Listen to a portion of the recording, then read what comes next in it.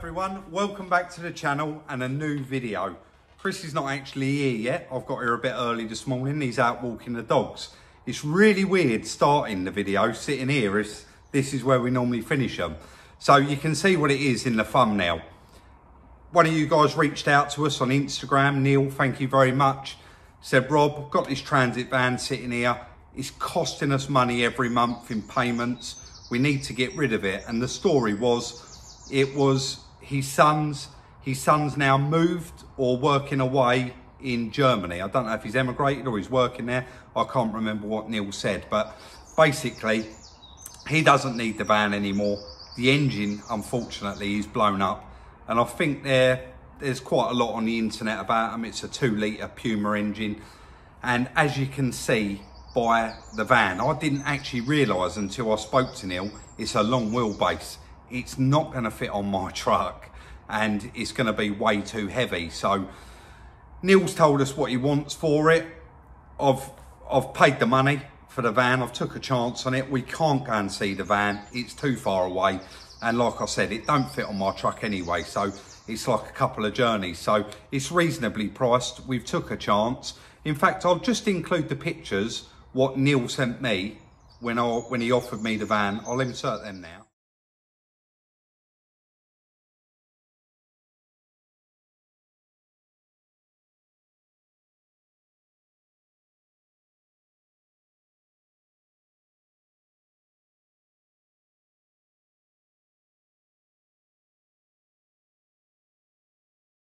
As you can see, apart from the bit of damage on the wheel arch and a few little marks and dinks around it, it's actually quite a nice, tidy van. It's a 66 reg, but it's actually an early 2017 van. So we've sent a company up there to collect it. Neil's going to try and get some footage of it being loaded when it gets there. And hopefully, I'll include that after this bit. And then hopefully it'll be back here within a couple of hours and we can get it in the workshop, make an assessment and have a look at it. Let's do it.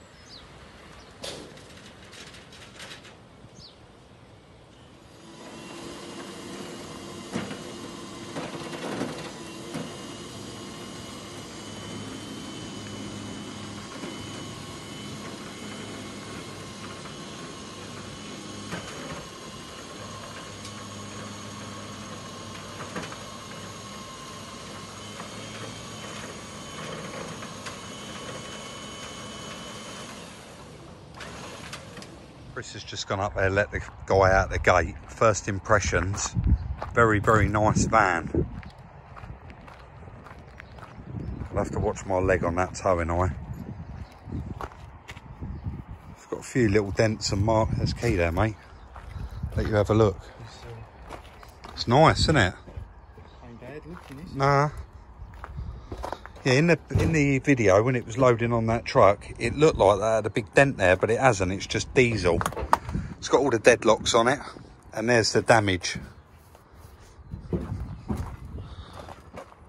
Little break in the back light there. It's in quite nice condition, really, Chris, isn't it? Yeah, it's got the seat covers on it. So, oh, mate, that's brand new. That must have been on there from new. That's Looks nice. Shall I get out of the way? No, that's all right, mate. I'm going to come back round the front. He did say it. What did he say, Chris? It had been in a garage, and they've diagnosed that the cam's not actually turning on it when it's spinning over. So we're assuming cam belt. In fact, I think he said something about the wet belt. Yeah, that's oil pump belt. So it'd be the cam belt's gone, won't it? Yeah. Let's get it in a workshop, make an assessment, mate, eh? But we're happy with it for what we paid with it, ain't we? Yeah, that's a nice van. I did just try the side loading door, but it's got a deadlock on it.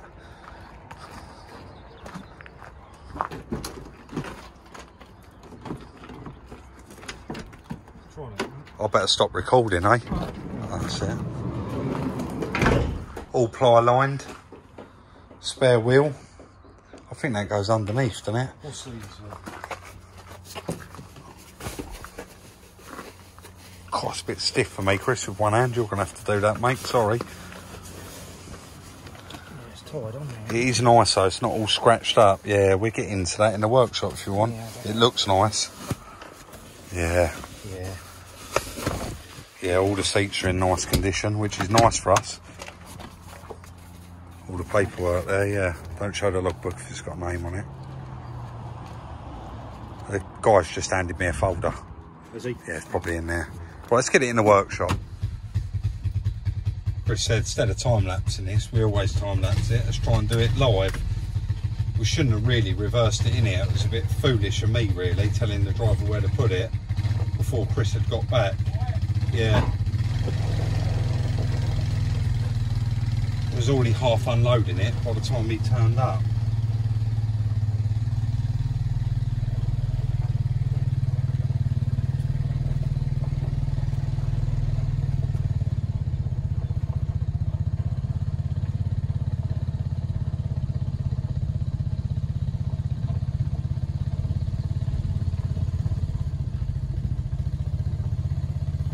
Coming so handy, that quad bike.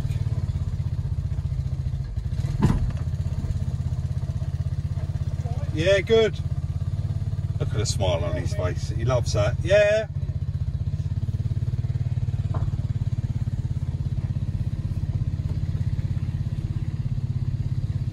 Really nice, tidy van this is inside.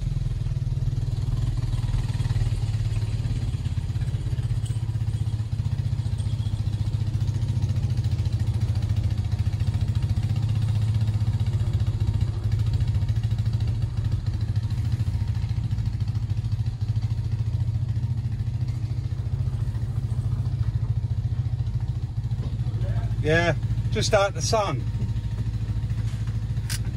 Let's get straight to work on it. So guys, we've been told that the cam is not turning, but obviously we would like to check that for ourselves. There's two belts down there. We don't know if it's the cam belt or the wet belt that's broken. Again, it's going to be quite obvious, and if you can see how small that gap is there for us to get in, we're just going to strip we're going to strip out the minimum, Chris, aren't we, that we can, just to get to the rocker cover, and also get a spanner on the pulley and turn it over, just so that we know ourselves that that is the issue with it. But for now, you're not going to see in here, guys. In fact, two of us are not even going to be able to work in here. It's that small with all this front on. But we don't want to remove any of that till we've proven what is wrong. So we're just going to crack on and strip out the minimum, like this airbox and various other bits, and then we'll all have a look once we got that off.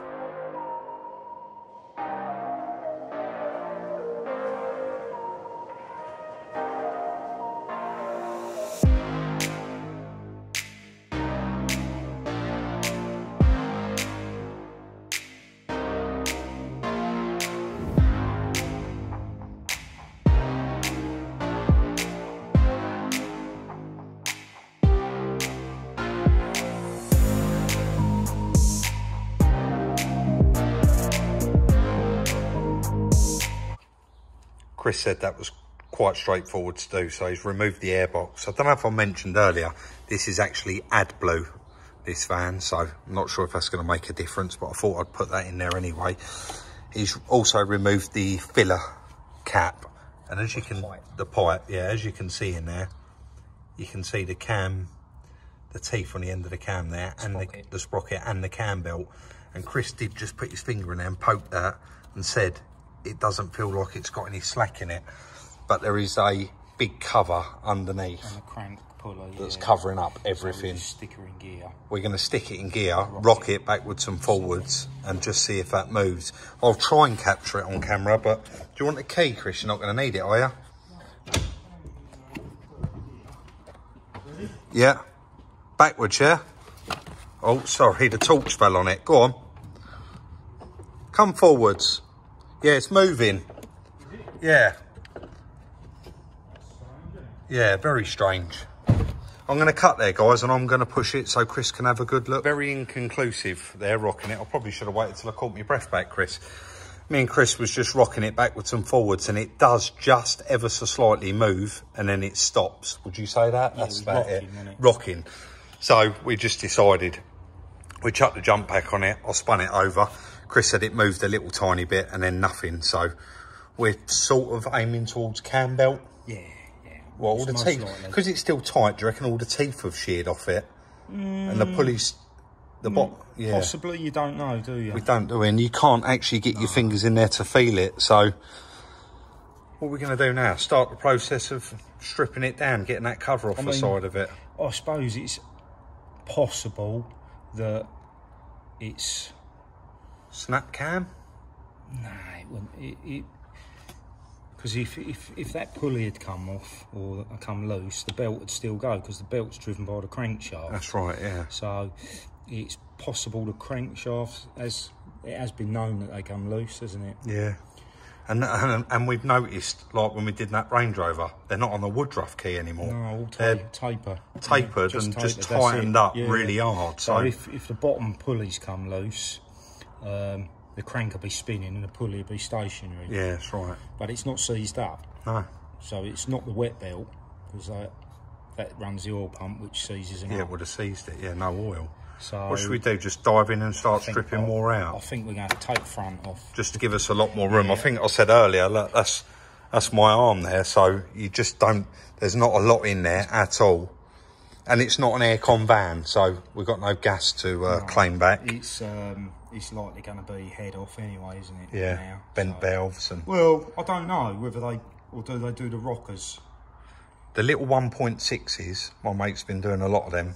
The valves don't bend, the rockers snap when the belts go. So we might have got lucky with it. Process of elimination, I suppose. Let's crack straight on and get this one stripped out.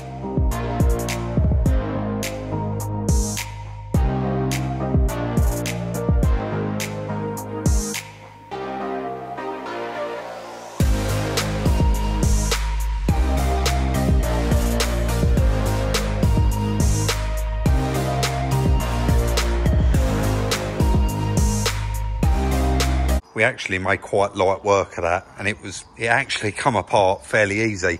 We've got the whole front panel and radiator over there, and then in the back of the van it was bonnet, front bumper, 2 headlights and a grille.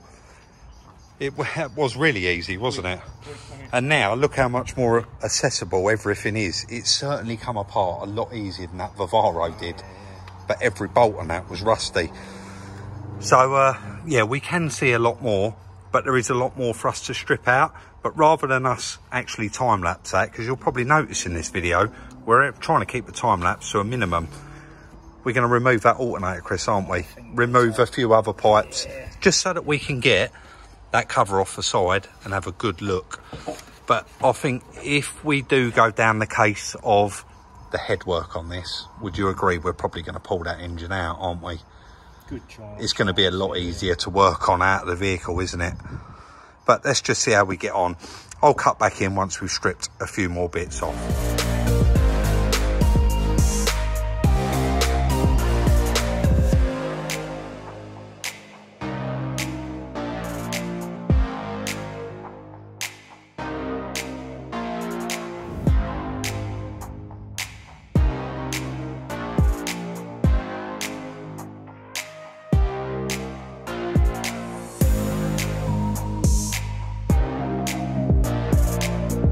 Said, guys, do a little bit more time lapse of us stripping the rest of it. Let me just get under there. Yeah. And we actually time lapsed it, and I said, oh, well, that'll be enough. And I looked at my phone, and we'd actually recorded ourselves live for 26 minutes. We've now got everything stripped out. We're onto the bottom pulley. Chris has just put the pulley puller on there, and he's going to unwind that, and hopefully it comes off. But I'll move around to the other side and show you. And there was no woodruff key on there, so that pulley basically down there, it's got the pulley tool on there, and that just works basically pushing on the original bolt. It's got 4 holes in it, so I'll see that spin round and it's not locking up, it's getting quite tight. So we'll get that off, and then we can remove this cam cover and have a good look inside. And this is what I meant about the bottom pulley, guys. As you can see, no keyway in there, so that is just done up mega tight. And there's the puller we was talking about. And basically, this bolt here, there's already holes in the pulley. So you bolt this bracket down to the pulley, and then you push off of the crank or off of the original bolt, and it then pulls this off of the crank. So look like the timing one's keyway though. oh, does it? So that can't slip. No. So now we've got to remove all of this cover, and we get that off, and then we're going to see, well, right, we're going to see a snap. Belt, yeah. That's on a key. It's got to be then, hasn't it? Either snapped or ripped all its teeth off. Yeah, let's get that off and have a good look. That's all the bolts, everything's out of it now. It's just sitting on a couple of dowels. We had to drain all the oil down in it.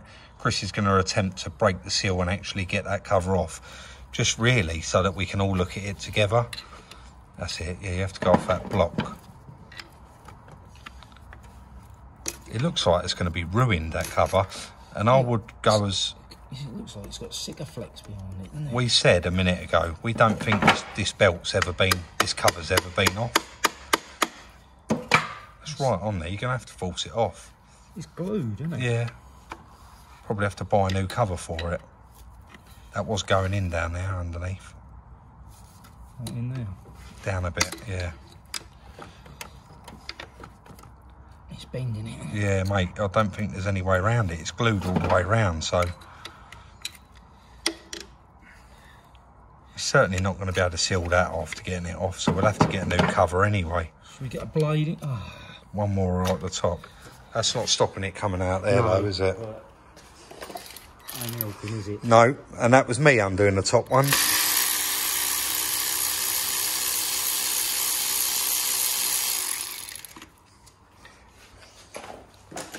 Chris undone all the bottom ones and I've undone all the top ones. Yeah, it's still stuck right on there, isn't it? It's going to bend that all out of shape, isn't it? I'll tell you what, guys, we're probably going to have to end up running a blade around this, so we might have to cut back in once we've got it off. I just wanted to show everyone together what was wrong with it, because we still don't know until this cover comes off. Let's wait till Chris gets a bit further. Here it comes.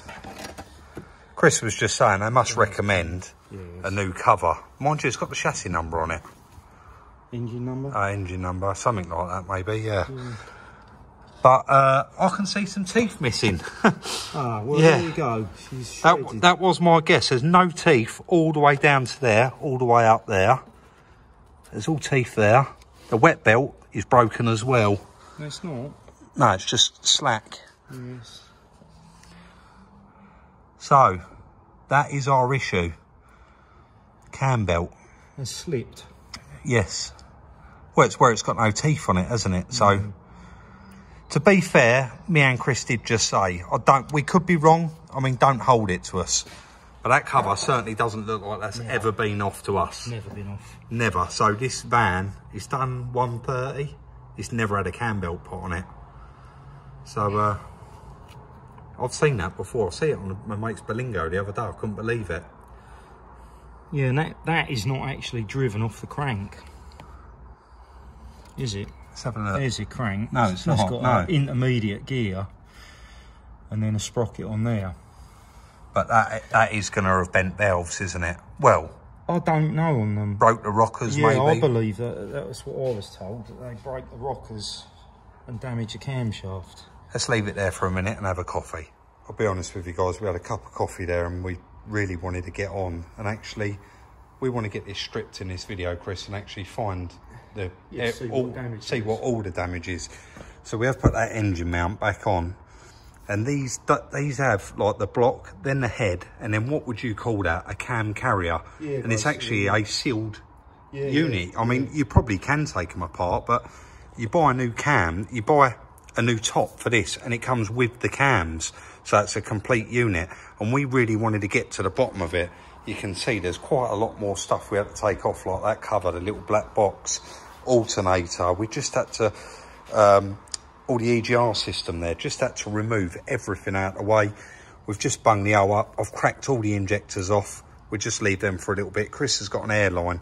We're just going to blow it all off, make sure there's no dust or debris that's going to fall in the engine. But you can actually see where it joins through here, like through here. Chris just done a bit of research. Very, very interesting engine, isn't it? Yeah. In that video. So yeah. We've got quite a few more little bits to get off, but we're hoping... once we do get under here, again, a little bit of research, the valves are all upright in there. Perpendicular. We're actually looking for some broken rockers, and if they're broken, then hopefully that would have saved the valves. But I mean, we'll look more into it once we've got that off, so we're just going to crack on and get that off. So a bit of work there getting those injectors out. I'm glad that we didn't film it, but nothing underneath here looking untoward, to be honest. Chris has had a little feel of these, and he said, yeah, they do feel, what did you say? They've all got play in them, but they're all exactly the same. We have got the cover upside down here, and you can buy this as a complete unit, and I think that we're probably going to start off by going down that road, because this cam here spins and it just feels so smooth. There's nothing wrong with it at all. But the exhaust, even though it's got that vacuum pump on the end of it, it just, you can feel a bit of play. Yeah, it just doesn't feel right. It just feels all notchy. So we are probably going to go down the route of just buying a new one of these. Chris just found them online. They come brand new, obviously, because you can't remove these cams. I'm sure there is a way, but no, they're made like that, aren't they? Yeah, so tiny little thing. We're actually going to take all of these out, and Chris is just going to get a straight edge across the top of all of the valves and just see if one or two of those are sitting low, maybe. But he has had a good look, and they all do look the same. They all look perfect. So might have dodged a bullet here, maybe. Definitely with the valves, but we're going to have to buy one of them. That's the exhaust cam. So if there is one damaged, it'll be more likely to be an exhaust one. Yeah. So let's get all them out anyway, Chris, and get that straight edge on now and have a good look at them. Just before we do get all them out, I did want to elaborate. So when that snapped, like if the piston did come up and hit one of these valves, the valve's going to hit the rocker. And I've actually seen it on a lot of these connects now. That's why they don't, every time they take the cover off these connects, or the little, what was that van you had? Berlingo. They've all got that little 1.6 engine in them. And they actually sell the cams on eBay for about £23 for those Berlingos. And what it is, when that comes up and hits it, believe it or not, these lobes are only pushed on from the factory. So it actually moves these, spins it a tiny little fraction. And actually, our MOT tester, I don't know if you remember further back in the video, but he had a new shape Berlingo there, and he said, I've put a new cam belt on it, I've put all new rockers in it, it will not start, Rob. I said, yeah, you need to change the cam. He went, really? And I actually went and got him a second-hand cam, he put it in and it fired straight up. So we're not actually going to take any chances on this. Because none of them are broken, they've obviously come up. One of them valves has got to have been hit, hasn't it, with that? I mean, there's a small chance it didn't, but if one of them got hit, they haven't broken. They've obviously moved one of these lobes. And we're not a pair, yeah. So we're not actually going to take any chances, and we are going to buy one of them. Let's get on. So guys, we'll put all the rockers into a box, and all of them do look the same, but all of them do have ever such slight play in them. So let me know in the comment section down below if you have done these, should that be like that? And also, I really do think we may have dodged a bullet on this one. Chris has had that straight edge across the top of, just going to do a little demo. Stems. Right on the ends of them. And they're, yeah, and they're all, you can see there, they're perfect. All the same height. All exactly the same, and you've checked the front as well. The front as well. Yeah. And again, all the same height. So it's not looking like it's got a bent valve. To be honest with you, we didn't actually plan on getting this carried away with it today, did we? We was just going to get it in for a bit of an assessment, see if we could see a broken belt or a broken wet belt. But as far as I'm concerned, and Chris as well, it's now stripped. We now, you know, the belt's off, that covers off the top. We need to start getting some bits and pieces for it now. But I genuinely do mean it. We haven't done one of these before. So if one of you guys out there have done one and you think that there's something else in here that we should check, we're definitely going to go with a brand new top with 2 new cams in it. That's how you buy it anyway. And you found it online, Chris, for £300. So we're probably going to go down that road. But yeah, reach out if you have done one before. But that is as far as we can go with it today. So Chris was just saying to me there, as soon as I stop that bit of video in.